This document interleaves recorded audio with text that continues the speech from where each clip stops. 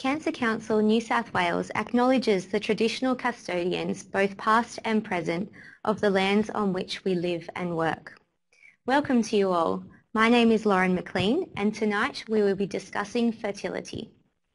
Just some housekeeping to start with. For any technical problems, please use the number in your chat box, 1800 733 416. If you have any sound problems, you're able to listen on your phone by calling the 1800 and entering the passcode shown in the chat box. We encourage you to use the chat box tonight. Support one another. Tell us what you're thinking. How are you feeling? Maybe share a question with us which we can pose to the panel later on. We cannot provide any specific medical advice this evening, but we encourage you to consult with your treating specialist or your GP. This webinar is being recorded, so if you get distracted by the chat box or miss something, you will be able to watch it later. If at any stage you need to speak with someone urgently, please do not hesitate to contact a Lifeline counsellor on 13 11 14, available 24/7. So let's get started. First, I'd like to introduce our panel. Welcome to Professor William Ledger and Rebecca Deans. Thank you both for joining us tonight. So I'll hand over now to Bill. Yep. There we go.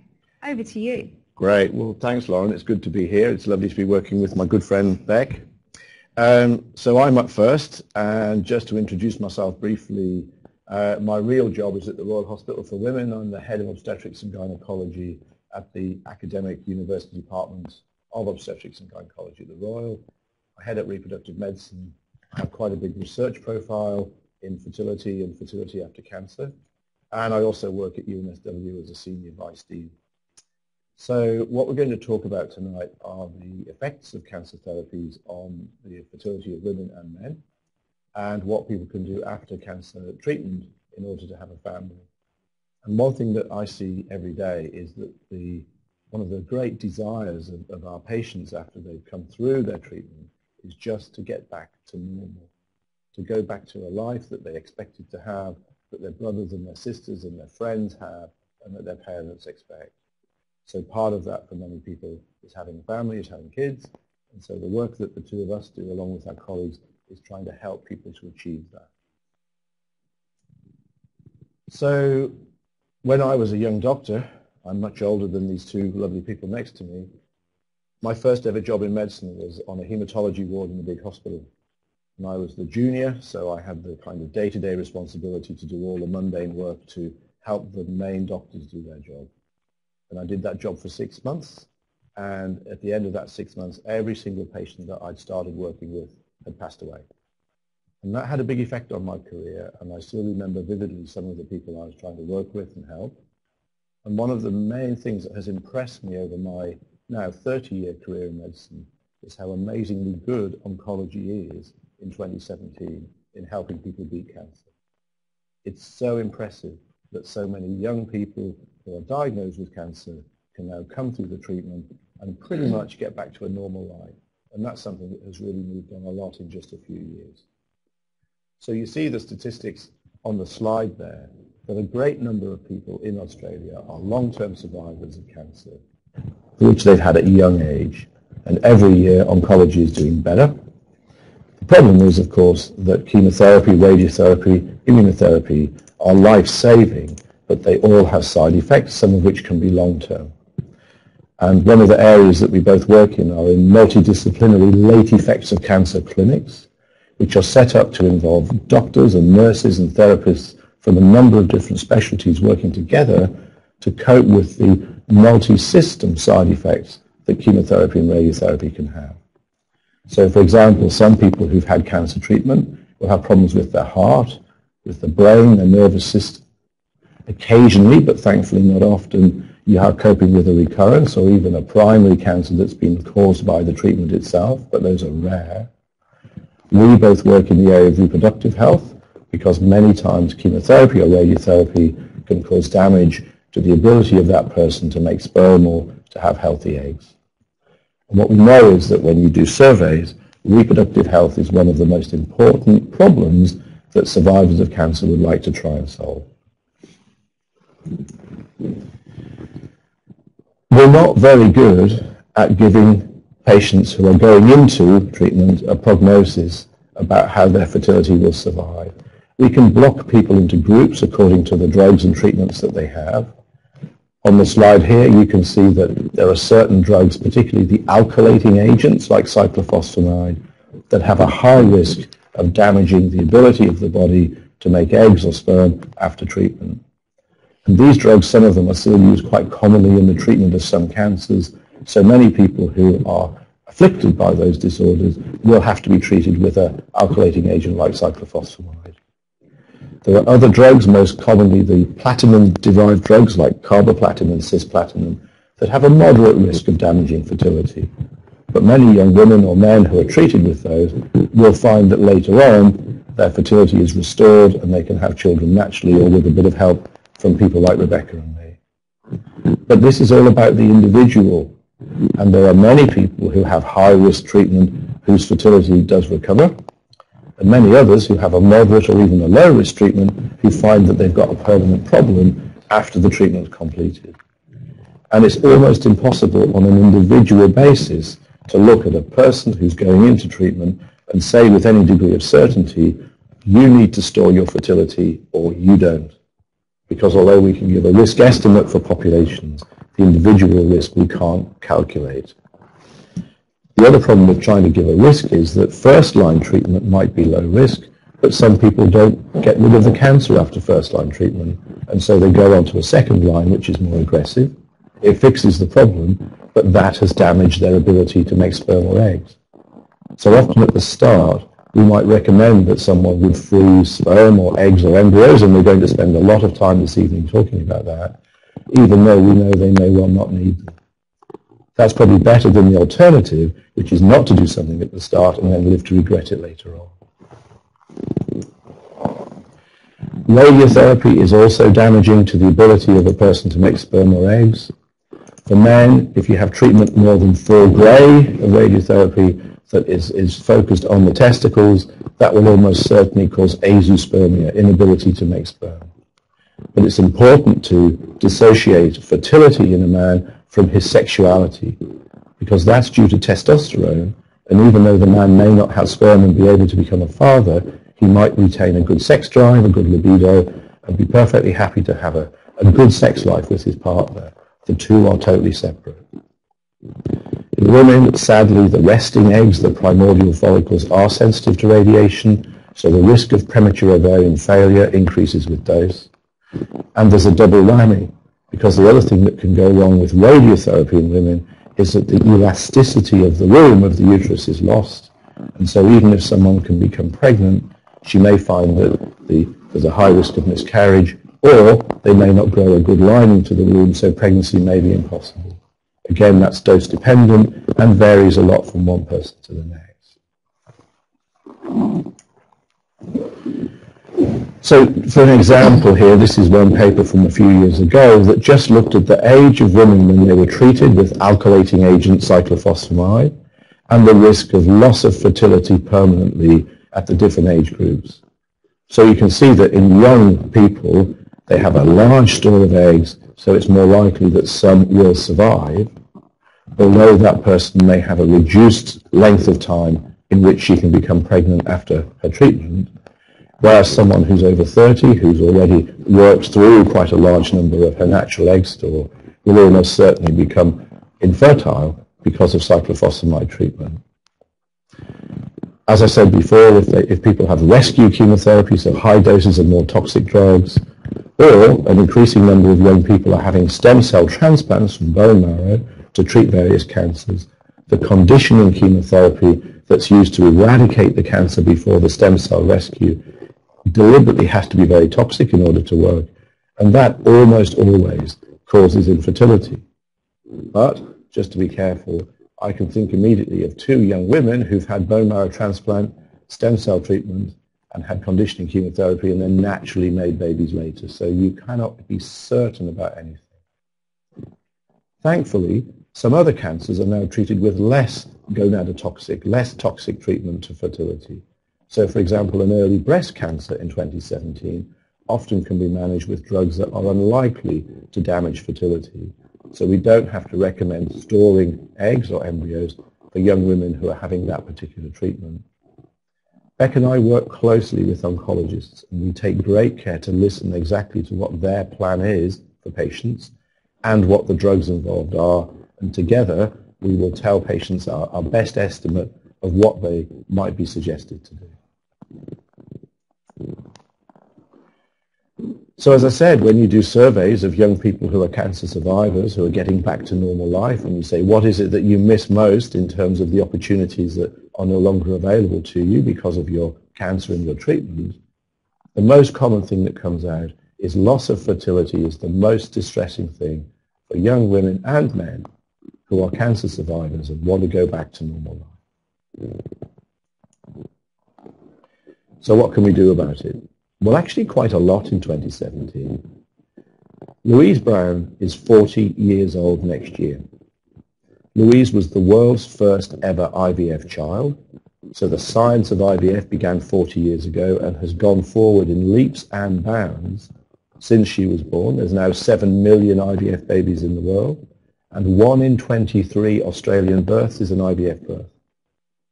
That's something we're proud of. Australia leads the way in many of the IVF technologies, and from the point of view of this evening's talk, the beautiful thing is that that science of IVF can be used to help people collect eggs and then make embryos, which can then be stored for many years and used later to help them have a baby.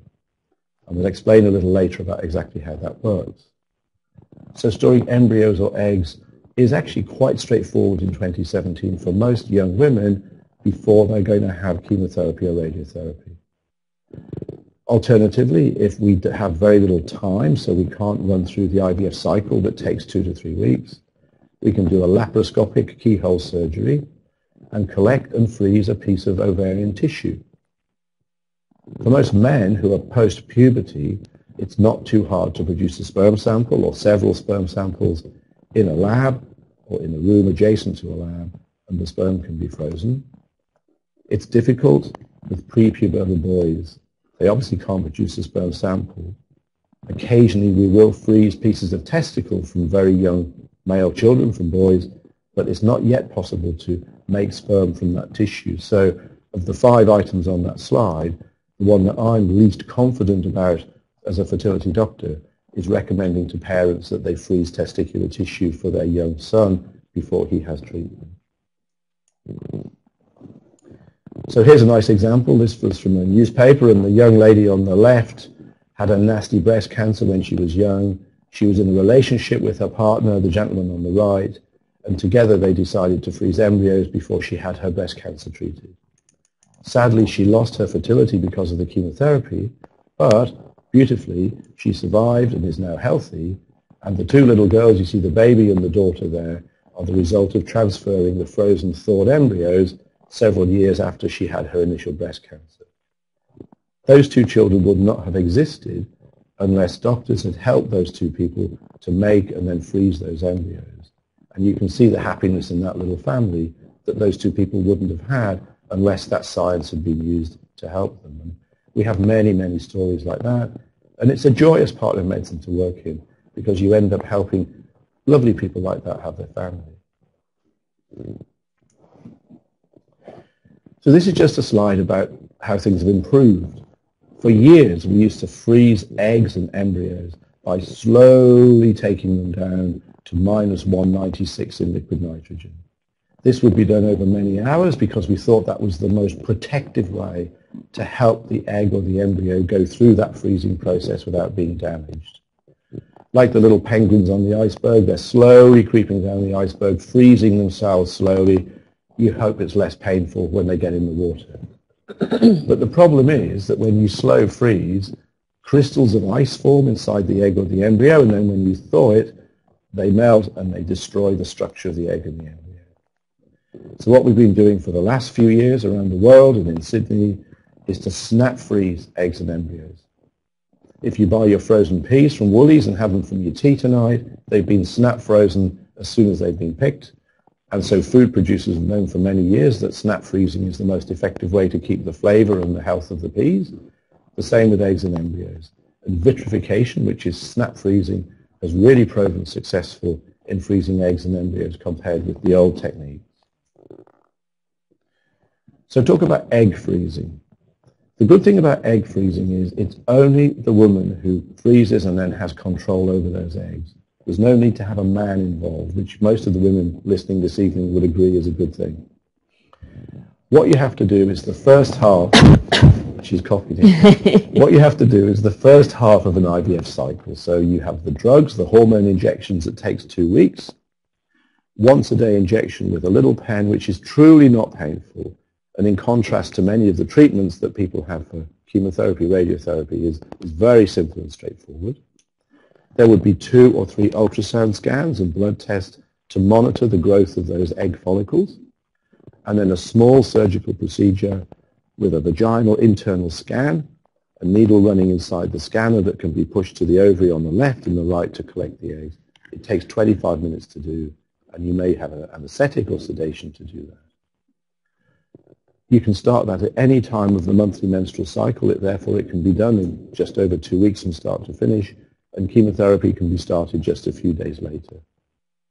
So the eggs can then be vitrified, snap frozen, and they can rest in a frozen state for many years. The longest I've known a baby to be born from a frozen egg, from the time it was frozen to the time it was thawed, is 23 years. And if most people can't make their minds up within 23 years to start a family, perhaps it's going to be too late, because being a mom at 60 is not a good look. Egg freezing is still quite new. Around the world in the literature, there's about 10,000 births reported. In contrast with the 7 million IVF kids, that's a small number. But we believe, and we're looking at them hard, these children are healthy. Even after being frozen as eggs for many years, they're growing up fine, they're going through normal schools, making normal friendships and relationships, etc. So the obvious question is it worth it? How well does it work? And here's an abstract of just a few studies that have been published in the last few years. So you can see on the right-hand side that from frozen eggs there's a realistic chance that you can have at least one baby, maybe more, when later on you meet your partner and have his sperm fertilize the thawed egg and put the embryo back in the uterus. So we can see nice implantation rates and pregnancy rates on this slide. But there is a bit of a catch, because all of these studies were published on women who are under 35 when they froze their eggs. And to me, and I'm sure to Beck also, that's the critical thing, that freezing eggs for women over 40 almost never works. It is a stressful thing to do.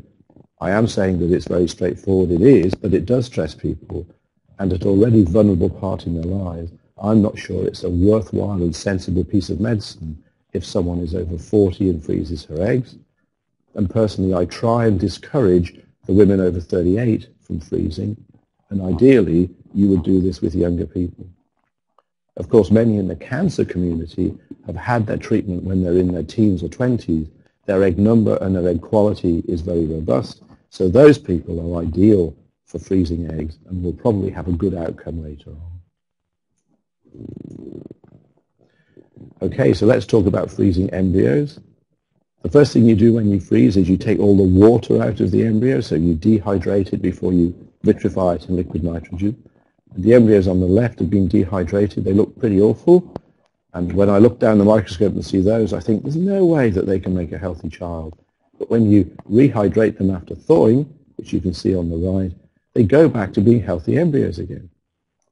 And children born from frozen embryos are now over 1 million in number.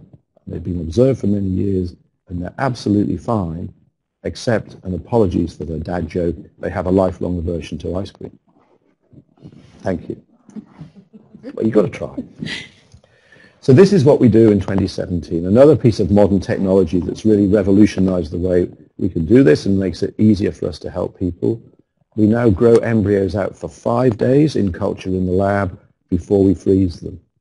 So you can see on the picture here the difference between day 3, when most embryos only have 8 cells and are quite brittle and can be damaged by freezing quite easily, up to day 5, when they've got about 250 cells and are more robust and tough, and so they can survive the freeze-thaw process a lot better. And being able to culture out to day 5 has opened up all sorts of possibilities that we couldn't do in the earlier days when the lab wasn't such a good place and we had to freeze embryos on day 2 or day 3. I mentioned earlier that sometimes we just don't have time. It does take about 2 weeks to do this, and sometimes the oncologist will say to us, well, look, we want to start the chemotherapy in 2 days. This is a nasty cancer. We don't want to take the risk of it spreading any further. We need to get on with this. What can we offer? And also, what can we offer to young women and young girls who are just too young to go through the hormone injections and ultrasounds, etc., of an IVF cycle? So for many years now, we've been collecting pieces of ovarian tissue. You do that with keyhole surgery. It's a small procedure. Takes about half an hour to do. Person takes 1 day to recover, so can start chemotherapy very quickly afterwards. This is what happens, and apologies for the surgical slide, but I hope you'll agree it's not too difficult. On the left, you can see a picture of the ovary. That's the white thing with the fallopian tube draped over it. We're looking at it down a camera that's been put through a little cut in the belly button, and we have a little surgical instrument which is holding the ovary steady. And then on the right, you can see the ovary after we've taken a piece of tissue and then cauterized the base to stop bleeding. That tissue can be taken out of the body, and we have it in the lab. Excuse me. And then we use fine instruments to dissect it into small sections that you can see on the top. Those are then frozen, and again, they can stay in the freezer for many years. When the woman later wants to have a child, you do another keyhole surgery to put the grafted tissue back into the body. And people put it in all sorts of places. Often it goes into the pelvis where the ovary was, but you can put it in the forearm and collect eggs from tissue there. One of the problems with this is if the person had a blood-borne cancer like a leukemia, possibly a lymphoma, you may be regrafting cancer back into the patient, which is obviously a disaster. Sorry. So we have to be very careful by looking at samples of those sections to make sure that we're not regrafting cancer cells to the patient. But that is something that we're very careful with. And so far, there's not been a report from this treatment of a cancer being regrafted.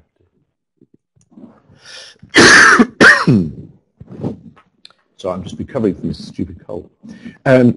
So in contrast with the data I've been showing you from IVF, where we've got millions of children, frozen embryos the same, frozen eggs where we've got about 10,000. My survey of the world literature a few months ago, there's less than 100 live births from frozen ovarian tissue, but every year more and more reports are happening. So this is still experimental. There are a couple of groups like ours in Australia that do this, and there have been 3 pregnancies with Dr. Kate Stern, our good friend in Melbourne. So far, to my knowledge, we've not had anyone in Sydney who's had the grafting done, so we haven't got a pregnancy in Sydney. And you can see from the slide, if you can read it, apologies, it's very small. These are data from centres all over the globe that are offering this treatment now. What we see frequently is people will freeze, but then they don't come back to have the tissue back because either they get pregnant naturally or they've done an IVF or something, so they don't need to have the ovarian tissue grafted back. But it's a good, if you like, insurance policy that it's there if they need it. This is one case report that I quite like, and you'll see why in the next slide, but the little picture on the left, each of those circular structures is a resting egg within a thing called a primordial follicle. And you can see that because this was tissue taken from a young girl in childhood, there are many, many, many eggs. There's probably 1 million eggs in both ovaries at that age. So a small piece of tissue can give you a lot of eggs in store. And it's obviously important only to take a small piece, because if that person's fertility does survive the chemotherapy, she has a chance of being pregnant naturally. So we'd never remove both ovaries, for example, from someone who's doing a tissue freeze. But the reason I put this in is just this little picture. Now this is going to tax me. Do you want the pointer? It's a very sensitive mouse, yeah. Where we go, that one? I know, the little pen. The pen, got it. And then the red dot. Cool.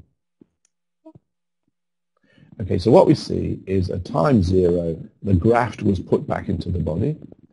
And you can see that over time the FSH hormone level comes down, showing it's beginning to work. And estrogen in the dots comes up, so this person's going to ovulate. And the graft worked for a while and then had a pregnancy. So you can see the hormones secreted by the graft before this graft was put in, very low estrogen and high FSH, and you can see how the estrogen goes up and the FSH comes down. And that is lasting over many months. So that's a nice demonstration of how well this can work. Okay, so it's important to remember that cancer affects males and females, men and women equally. So for many years at the Royal Hospital for Women, where we work for over 50 years now, we've been freezing sperm for young men with cancer. It's a long-standing practice. It's easy to do with most people. It's cheap. Some men with cancer are already sick before they freeze, so we may not have good quality sperm, which means that the man and his partner may have to do an IVF or an ICSI injecting sperm into eggs later on. Freezing testicular tissue for young boys, as I said, is still experimental, and we don't quite know yet what to do. But if we're freezing for a 6-year-old, we've got 20 or 30 years of science ahead of us before that young man is going to want to use the tissue. So to summarize what I've talked about, I'm very impressed with the speed at which the science moves in our specialty. Sometimes it's hard just to keep abreast with all the things that are happening as experts. So part of our job is to communicate with you and share with you our knowledge and help explain what can and sometimes what can't be done, because we cannot work miracles sometimes. Sadly, cancer treatment for many people will cause infertility, but there may be recovery for a lot of people.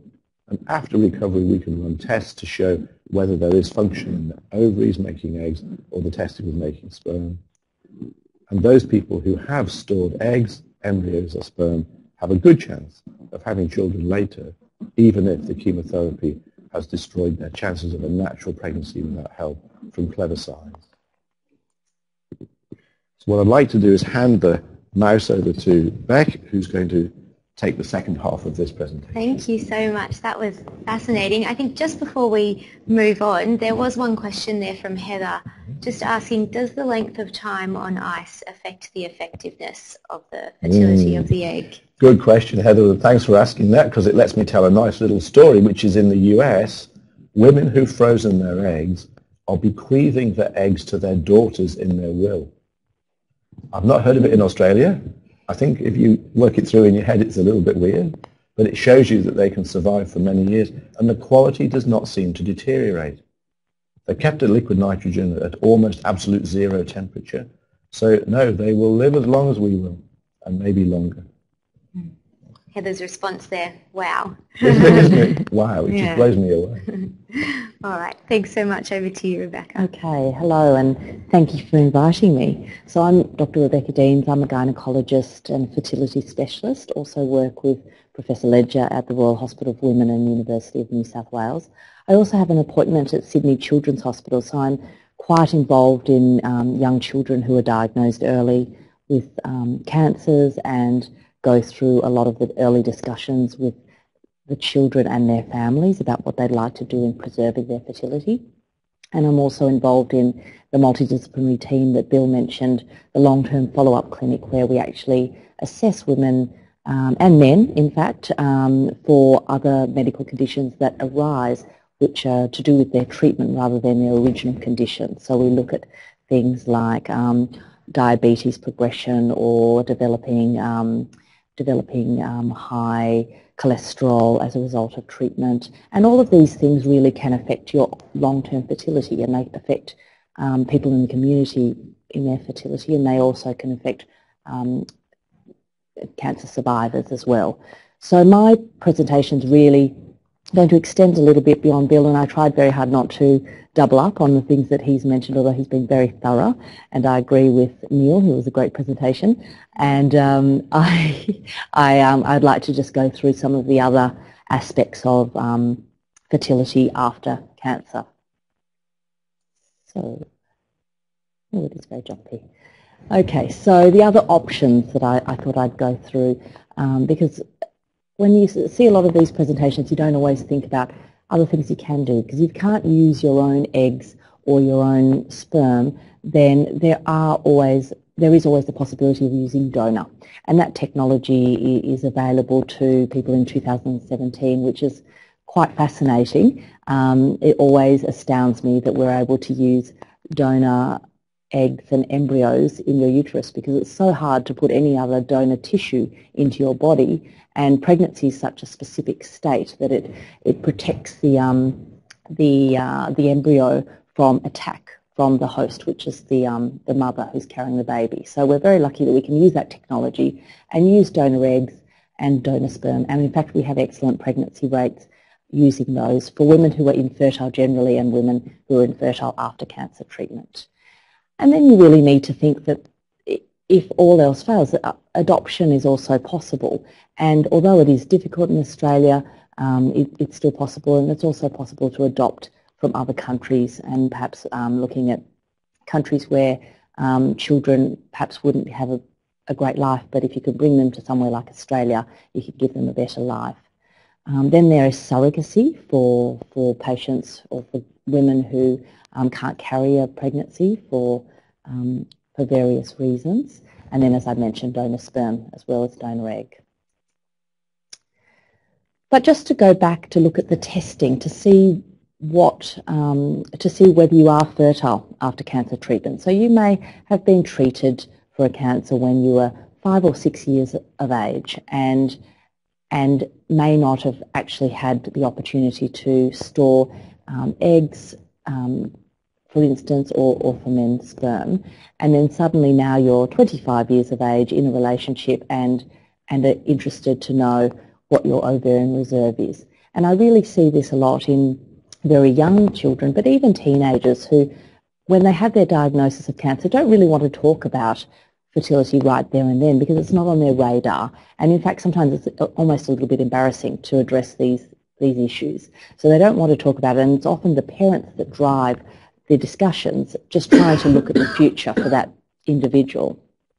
What we can do down the track to check to see whether you are fertile is to look at your ovarian reserve. And the ways that we do this are either an ultrasound, which looks at the very small follicles, the antral follicles, which you can see on a pelvic ultrasound, and that Bill alluded to earlier. You can do an early day 2 or 3 FSH, which is that hormone that drives the ovary to develop the follicles. And if that is elevated, then we worry about the number of follicles that you have in your ovaries. Inhibin B is also a blood test which can be done, but really now it's superseded by a test called the AMH test, which is anti-Müllerian hormone. This is a hormone that supports those early antral follicles, and the ovary is very clever in that it will produce only a number of follicles which is a proportion of what it has left. So as Bill mentioned earlier, when you are born as a girl, you are born with many million follicles in your ovaries, and throughout your life, whether you're menstruating or not, you have a drop-off of those number of follicles. And when you hit puberty, there's only a few 100,000, and then there's only a few hundred by the time you reach menopause. What we're trying to work out with these ovarian reserve testing is where you stand in that, in terms of your number of eggs. We can't test, unfortunately, the quality of the eggs, and we think that chemotherapy, for instance, does have some impact on the quality of eggs. And we know that as you get closer to menopause, your quality will fall just as the egg number falls. But the tests that we have are looking at the follicles that are coming to the surface, and as I said about that clever ovary, the ovary will only send up a proportion of follicles that it has in its store. So if the ovary is looking a bit depleted, it won't send out 25 eggs every month. It might only send out 5 eggs a month. So we measure hormones and we count those eggs, and it tells us how many eggs we think you have left, or it gives us an indication of how long you have before you reach menopause. And more importantly, it gives us an idea of how many eggs you can hope to achieve if we do an IVF procedure to collect the eggs after you've had that cancer treatment. So this is a graph looking at that anti-Müllerian hormone. One of the tricky things that I encounter actually in looking at cancer survivors and AMH is that we think that that AMH level actually peaks around 25. It doesn't necessarily peak at the time. I mean, technically you probably should have the highest AMH when you're born, and then it should just follow a graph down, but we think that there's a little peak at 25. So when you're doing testing at a time when girls are a little bit more interested in finding out whether they are fertile after their cancer treatment, they might be 18 or 19, and we're not sure whether, if it's low, whether it stands to increase a little bit before it drops off, or whether it really is on its way down. And I think with time we'll have more answers with this as we know more about the AMH test. I think though if it is low when you are a teenager, it's not a great sign, and so often at that time we do offer the egg collection procedure, for instance, to try and collect eggs if you didn't store them when you were a child and treated with your cancer. And then just to go through what we do for a donor egg cycle. So Bill discussed very briefly the process of an IVF collection. So it involves some injections for either the woman who's having the cycle, or if she elects to have a donor, the donor will inject throughout the month with a hormone called FSH, and then a second hormone to stop a premature ovulation, so to stop one follicle becoming a dominant follicle. Because in IVF we try and drive all of those follicles up in a synchronous development so we can collect as many as possible. So for donor eggs, the woman who is the donor goes through the egg collection procedure. So goes through the injections, which take somewhere between 10 days and 2 weeks. And then the process of the egg collection is a needle that goes through the vaginal wall into the ovary itself.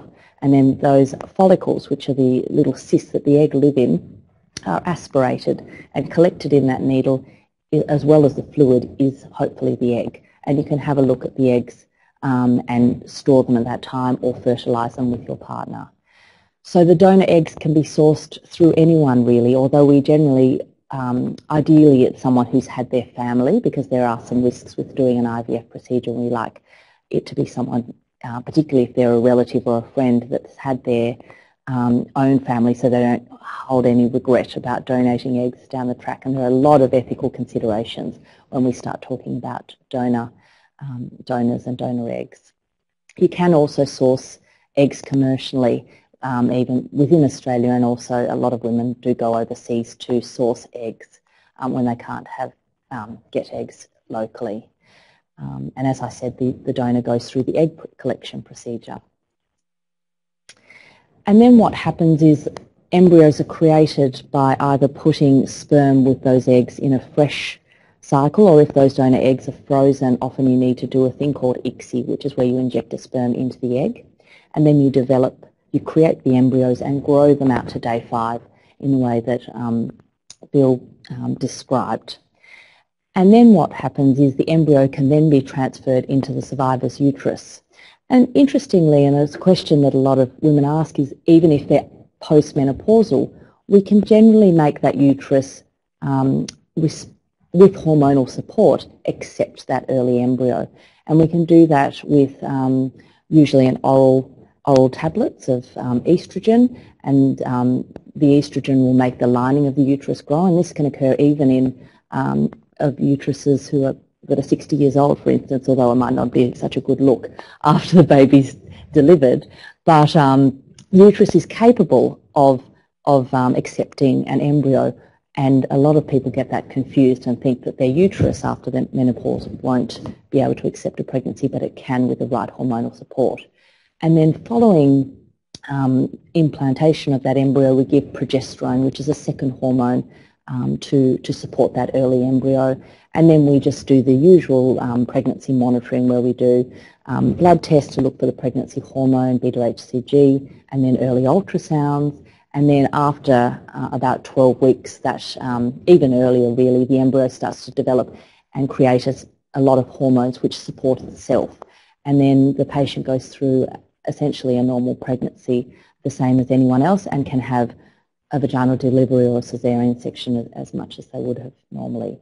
Being pregnant will stimulate all the other parts of your body, so you're able to breastfeed after pregnancy, even though you have a donor egg. It doesn't make a difference. So it's amazing that the things that the body can do. So it's just a thing to think about for women who are postmenopausal, that there are options out there for them if they didn't store eggs in the early phases.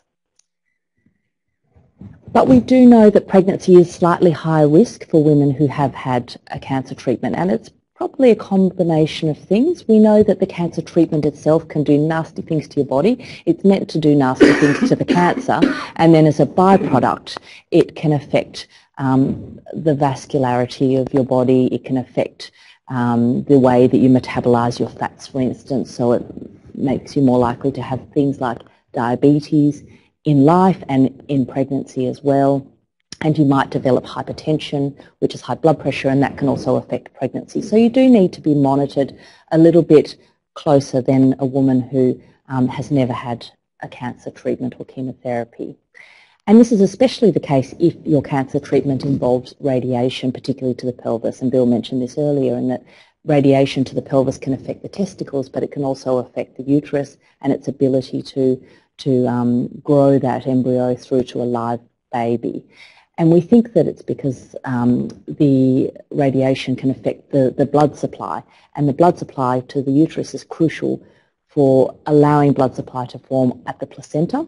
And if you have placental problems, this can cause ongoing issues with the early embryo. There's a slightly increased risk of miscarriage if you've had radiation of the pelvis. There's an increased risk of having the baby a little bit early, so having a premature baby or a baby that is small for gestational age, and we need to monitor that baby quite closely if we think there's going to be a placental problem, because we may need to deliver the baby earlier than it normally would be, because sometimes it's safer for a baby to be in a nursery NICU environment and fed externally than within the body.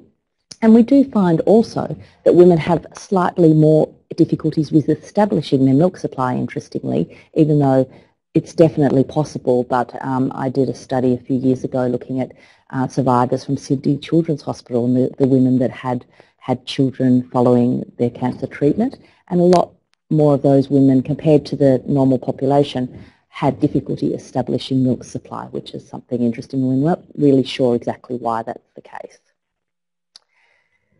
So then just moving on to other options, if donor eggs are not the go for you, or even perhaps if your uterus was removed as part of your treatment, adoption and fostering is possible for couples in Australia, although it is difficult and much harder to get access to babies born, and there just aren't enough babies which are being put up for adoption. Often if you foster a child first, it's easier to then adopt that child, and as I said earlier, inter-country adoption is also possible, and there are agencies that are available to facilitate this. It often takes many, many years, but priority is given to younger couples, which tends to be the couples that are affected by cancer treatment, as compared to perhaps couples who are infertile because they've elected to delay starting their family, and by the time they make a decision to adopt, they may be in their 40s, and really it's very, very hard to adopt when you're in your 40s. So I think if you're considering this as an option as a couple, you should try and put your name down earlier, because there's a long wait list for adoption. Just on that quickly, Rebecca, we had a question from Neil asking around if your cancer history has any sort of exclusion criteria around adopting a child. Certainly not excluding, but it probably is taken into consideration, because they want to ensure that the adopted child is going to go to a family where the parents are likely to live for some time and be able to bring up that child in a good way. And so they do take it into consideration. So they would look at the general health. So if the health is affected by things like diabetes or blood pressure, then it may be taken into consideration, but certainly not excluded. Thank you. That's all right. And then surrogacy is another option if the uterus is affected by radiation, or even if you've had a hysterectomy or pelvic clearance as a result of cancer treatment. And in fact, we can even do all sorts of combinations where we can use a donor egg, which may or may not be the surrogate's egg, and put it into a separate mum with your partner's sperm, and then the surrogate delivers a baby.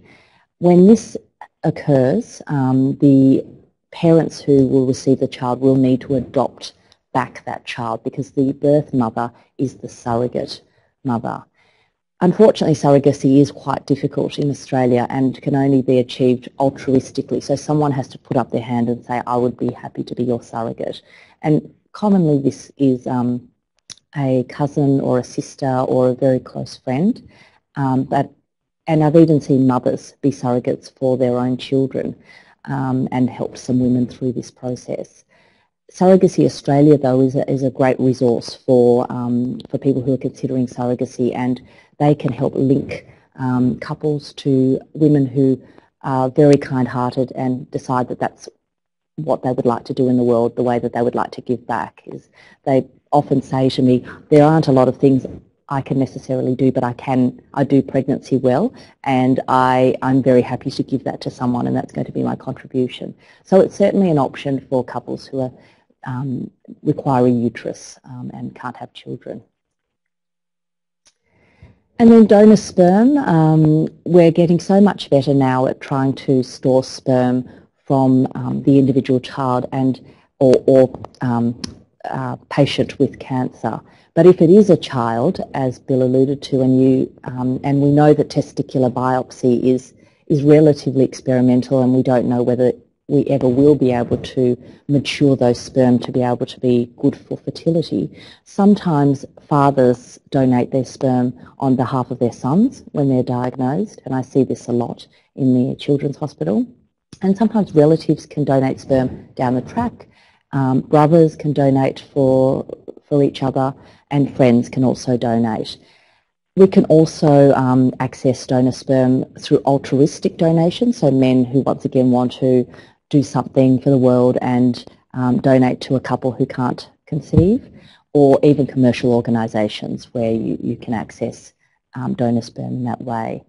And when we get the sperm, it doesn't necessarily mean IVF for the woman. We often do a process called intrauterine insemination. So we track a woman through her ovulation through blood tests and ultrasounds, and when we see that the woman is about to ovulate, we put the sperm up with a catheter, which is a small plastic tube, and we feed that into the uterus and put the sperm in there. So we put the sperm as close to the egg as possible and hope for a natural conception. And of course, if that doesn't work, then we have the IVF process where we put the sperm right next to each other in a Petri dish or inject the sperm into the egg.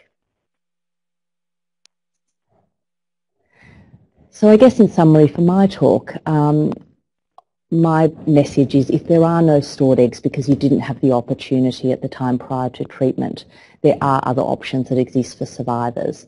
And if starting your family is a goal, then this really is still possible after cancer treatment.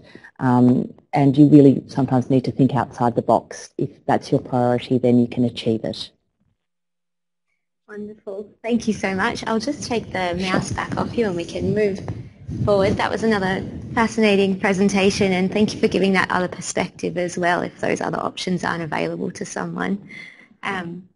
We'll move into some questions that some of the participants who registered sent in at the time of registration. So if we start off with the first question there, what tests would you advise we have done before going ahead with egg harvesting or becoming pregnant post-treatment?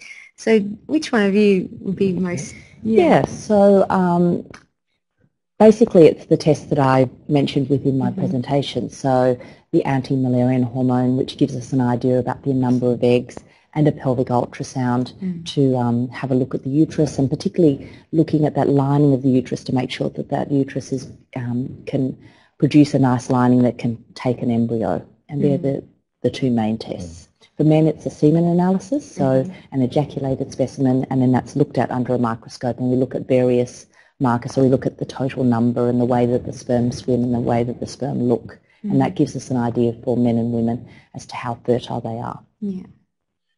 I think, Lauren, also we can see from the chat box there's a question from Rebecca saying, is there a risk of heart failure during pregnancy after having had chemotherapy, and about monitoring? And that brings up another part of the answer to that question, which is that if someone has had chemotherapy, radiotherapy, it's important to check that she is healthy enough to carry a pregnancy without too much risk before we go into having treatment. So at the Royal Hospital for Women, we have an obstetric physician, Dr. Sandra Lowe, who would see young women who are thinking of pregnancy after cancer before they're pregnant to do the tests on their function of their heart, their lungs, kidneys, etc., to make sure that there's not going to be jeopardy in pregnancy. Easy to organise, it's not too difficult to do, but very important. And also, as Rebecca says, after pregnancy, making sure that that woman's system recovers completely after the stress of the pregnancy. That's right. And then certain chemotherapy agents are more likely to give you heart failure, and we do monitor those in the long-term follow-up clinic. And those, if you have had those particular regimes, then that's important to know about before you get pregnant, because it puts you at that elevated risk. And that might lead a little bit into that next question, where someone was advised to wait 2 years before considering having a baby due to the chemo that they received. So are there studies regarding birth defects after chemotherapy, or do you think the reason for that advice might have been? There are studies, and they're mostly fairly reassuring, that the risk of DNA damage in eggs that are lying quietly dormant in the ovary during chemotherapy that are then fertilized later is small. So I think the answer to that question is it depends on the individual circumstances of that person and that couple. So if she's young and has time to wait, it makes sense to let the chemotherapy drugs really wash out of the system before trying for pregnancy. And also in that 2-year period, it might be that natural fertility comes back, so you're avoiding having to do an IVF or using your stored eggs or embryos, which is obviously a lot nicer and easier and cheaper to get pregnant naturally. But if the person involved is maybe in her late 30s, time is precious. It's very different trying to be pregnant at age 36 than at age 38 or 40. So for me, when someone's a bit older, probably 6 months waiting to let the chemotherapy clear out is enough. Run the test that Beck just said to see if natural fertility is coming back, and if not, maybe try for a pregnancy with stored eggs or embryos at that point. It all comes down to the consultation that you would have with one of us, along with your cancer specialist, looking at the individual drugs that you've had to have for your own cancer, because as you know, that's very variable. Final comment, there's a lot of new drugs around that are specifics and immunotherapies, and we know very little about the toxicity of those drugs to eggs and embryos because they're new. So in those circumstances, it's probably wise to be conservative, and that 2-year period is probably sensible if you've had a new drug that, frankly, we just don't know if it's going to affect the health of the baby and the child. Yeah. Okay. Thanks. Great. And the next question there is a little bit different, but asking about the role of an exercise physiologist in both the management of the cancer as well as the potential to enhance fertility. So, if someone can speak to that. Yes, I love this question. I was recently at an award ceremony, and we gave an award to the best young investigator in Australian research in this area, and her PhD had been looking at the role of exercise physiology in just this circumstance. And what she found very clearly, and maybe not surprisingly, is that if you can persuade cancer survivors to get involved in an exercise program with some guidance from an exercise physiologist, doing something they enjoy, their return to well-being and physical and mental fitness is quicker. And it's very clear from the research that it is about wellness as a whole human being holistically, and exercise programs that are tailored because sometimes people are not yet well, so they're limited in what they can do. So an individualized program can be helpful. And I'm sure that that will be the same for return of fertility, that getting a normal body mass index and having a healthy body fat mass is important for men and women who want to become parents. And so involving an exercise physiologist is a wise thing to do. That's great to hear. The Cancer Council New South Wales has a few healthy lifestyle programs which can support people in that phase after treatment. So the Healthy Living After Cancer program, as well as the Enriching Survivorship programs, are just a few that are available. Yeah. And then a question there around how many women in Australia have undergone regrafting of ovarian tissue, and have there been any live pregnancies using regrafted ovarian tissue in Australia? Okay, so I think that this was covered in Bill's talk, but In Australia, we're relatively new, but having said that, around the world, it's a relatively new art, if you like. 3 that we are aware of. We had a bit of a chat before, and I think they've all been in Melbourne, as far as we're aware, none in any other states. And the issue is we actually don't know the denominator. So we can't give you a percentage because there hasn't been up till now, although there is now, we're hoping to come up with a registry so we know how successful things are. But I think lots of little bits of ovarian tissue have been stored all over the place, and we don't know, A, how many people have gone back to use them, which is mainly our experience in that we've stored a lot of these and people haven't come back and put them back in, or whether people have had attempts and whether pregnancies have occurred. So I think with our new registry that Antoinette Anazodo is setting up, we'll have a lot more information going forward. Great. And we touched on this one again a little bit earlier, but just sort of, did you want to expand any more on the success rate for over 40-year-olds? The important thing is the age at which the embryos were made, because once they're in liquid nitrogen, they don't age. So if someone is 40 or over with fresh eggs, the chance of a baby, whether they've had cancer or not, is not great, because the quality of those eggs from someone who's a bit older is not high. Whereas if the embryos were made when that person was 30, and you put them back when she's 40 or 42, not only is the chance of pregnancy high, but the chance of a pregnancy problem is low. So miscarriage is low, the chance of a child with a problem like Down syndrome is low, because the embryos don't age once they're in liquid nitrogen. Great. We have answered the questions on the screen there. I noticed that Rebecca did send a question in around discussing the cost of any of these procedures. Now, we don't have a huge amount of time yet, but perhaps if we could just touch on it very briefly. Yeah, sure. So it depends on what the procedures are. So generally in the public hospitals, when you're having freezing of things like sperm, it's under Medicare. And so, Bill in a team is working very hard to get more Medicare numbers so that some of the ongoing freeze costs can be covered under Medicare. But in the public hospital, generally freezing sperm is done free of under Medicare only, so no additional cost for the patient. Storing of ovarian tissue, once again, it is done in the same way. For egg collection procedures, unfortunately, a lot of IVF is done in the private sector, and there are costs associated with this. Most units, though, have a reduced cost for patients who are cancer survivors. So it's probably worth just checking to see how much those costs are, and perhaps asking the question as to whether you could perhaps go somewhere else, such as a public hospital, to store eggs. I think just to expand a little bit on that, both Beck and I have both practice in public and private sector, and it's always wise to have a consult with someone to explore that. And the major IVF groups in Sydney will always give a dollar quote so people know exactly what they're having to spend ahead of time. And the big IVF groups do make concession because we appreciate how hard it is to have gone through cancer, and we try and keep the cost down to as low as we can. Great, thank you both. We're almost out of time, so just a little bit around some further support and information. So if you have any questions or would like some more advice, we encourage you to call the Cancer Council on 13 11 20 during business hours on Monday to Friday. We also have the Cancer Council online community where you can chat online with others, share your story, gain support from others who have been in a similar situation to you. And if anything tonight has triggered anything for you, we encourage you to call Lifeline on 13 11 14, where there's 24-hour telephone crisis support available to you. And just a quick reminder that as you exit tonight's presentation, if you could please take the time to complete the exit survey.